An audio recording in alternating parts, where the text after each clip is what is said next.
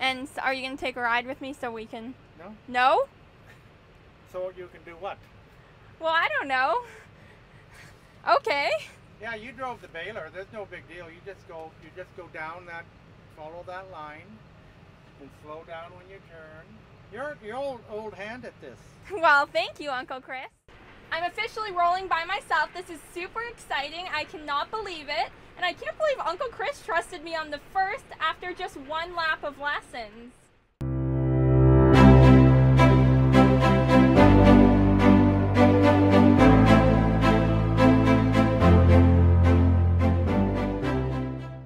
Hello, welcome to Kate's Egg. Right now is my first pass in the roller by myself. Uncle Chris only gave me one lesson. It's insane, but I'm very excited and I think I'll be able to do it because I did drive a tractor basically the same as this for baling.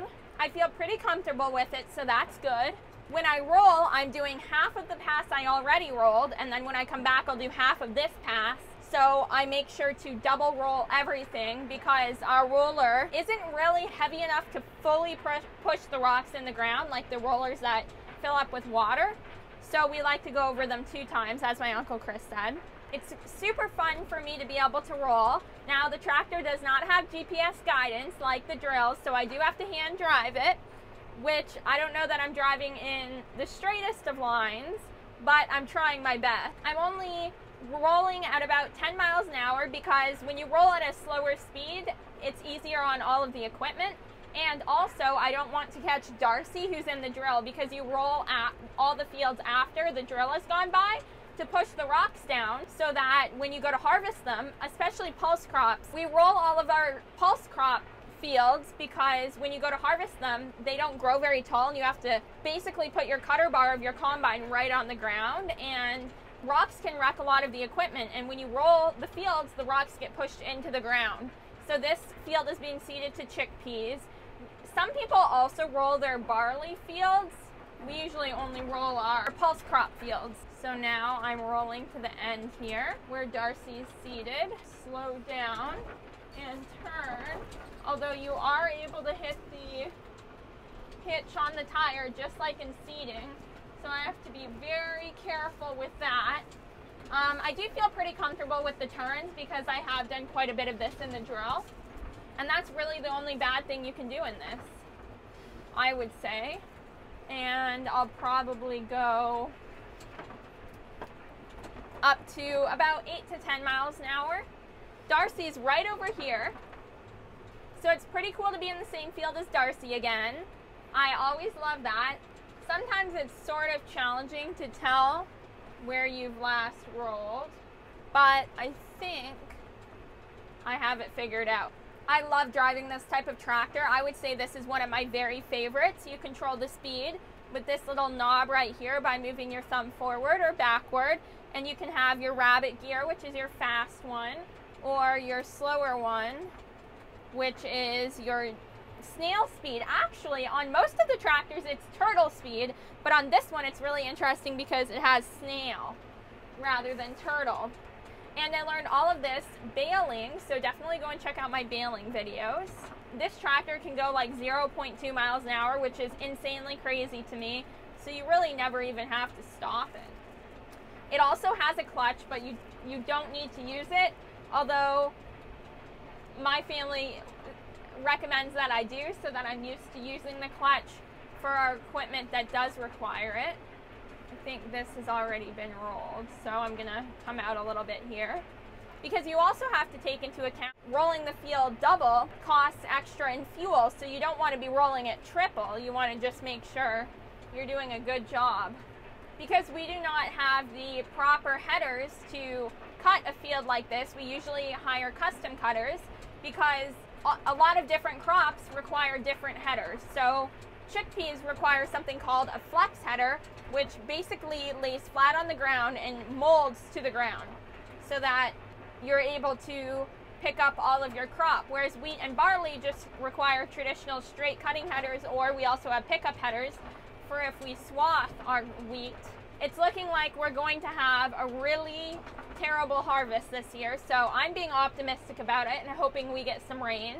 but we did have a drought last year as well. So farmers have to prepare for those bad years by saving on the good years and not purchasing new equipment or buying tons of land, because you have to be able to, if you own your land outright, that's ideal, but you also, if you don't, you have to make your payments to your land, you have to make payments to your equipment. So we like to try and own our equipment outright and our land. The last tractor that was pulling the roller had 2 flat tires. It was super old, so I'm very fortunate to be driving this tractor for my first rolling experience. It looks like this part had been rolled before and then it just ended, so I'm not sure what happened there. Oh, maybe that was when we turned around with the roller. I'm lining the left side of my loader up with the line that I've rolled, because that's about half my roller, so that I'm able to double roll the fields. Actually, my line's over here, so I'll have to turn around here pretty soon. So I'm slowing down. It's kind of bumpy driving in the field at 8 miles an hour, because when you go seeding, you're really maximum driving 5 miles an hour.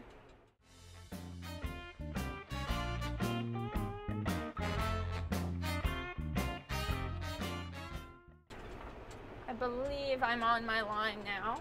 So now I'm on my second pass of the day, of my first day in the roller, actually. It looks like Darcy's drill is stopped, so I'm wondering if he's either out of fertilizer or seed. Pretty sure this has been rolled here. Uncle Chris is coming back out to the field as well, driving about 9 miles an hour. So I've only got a few more passes and I'll probably be catching up to Darcy, which will be super sad because I love rolling and I love driving this tractor. It's so luxurious compared to our other tractors, and it's just really exciting. I would say my favorite type of field work is either combining or seeding. Combining is pretty awesome, and it's really incredible to see all the hard work you put into your crop year round and finally see the fruits of that labor. But seeding is the most crucial element, one could argue, because if you don't put a crop in the ground, you won't have a crop to harvest. And if you don't put the crop in the ground properly, you also won't have a crop to harvest. So I really love seeding as well. And there's so many more technical aspects that go into seeding. For example, the amount of fertilizer you put on with your seed, the placement of that fertilizer, different drills can do different things, the timing when you start seeding. I find it to be a lot more of a technical area of farming rather than harvesting. When your crops are dry enough, you harvest them with the proper equipment and you put them in the bin. Whereas if you don't get seeding right, then you won't have as good of a crop to harvest. And then also the planting stage during the winter, deciding what fields you're going to plant which crops in. Just made my turn here. I'm gonna try and figure out where I roll that.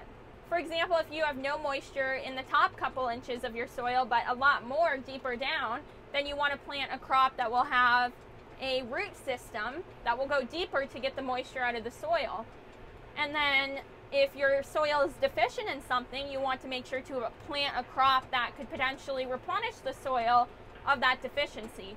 So it's just a fascinating subject, really, and it completely has to do with soil science and agronomy. And once you find out the perfect combination of plant, soil, fertilizer, that's when you have a really fantastic crop. And that's why harvest is so awesome, because it's the rewarding part. I'm going about 9.2 miles an hour, and it not only shows me here, it also shows me on my dashboard as well. It doesn't look like I'm driving in a very good straight line, I can tell you that much. I don't know how well I would have done in the olden days where you had to do all your seeding by being able to drive in a straight line. Although I think you probably get pretty good at it. You know, I kind of get sidetracked and see, oh, there's a bunny running in the field, let me watch that, and then my tractor zigzags. So I think it's important to recognize that fault in yourself and not do that when you're doing an important job like seeding. Rolling, you can kind of miss some things. You don't want to miss anything, of course. but it's not like seeding. The clouds are starting to look like it's raining maybe in some areas. They were really big and fluffy this morning. I don't know, hopefully we do get some rain. We really need it.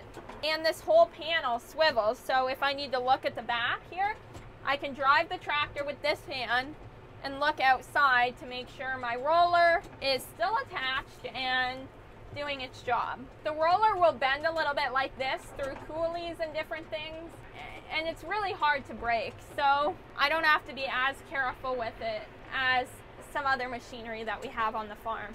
It looks like Darcy's still stocked, so they're probably filling.